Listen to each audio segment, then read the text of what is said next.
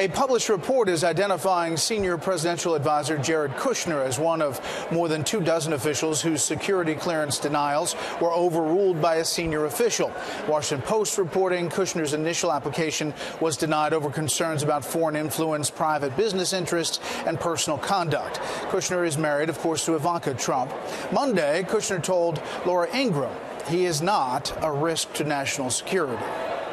Well, I can't comment for the White House's process, but what I can say is that over the last 2 years that I've been here, I've been accused of all different types of things, and all of those things have turned out to be false.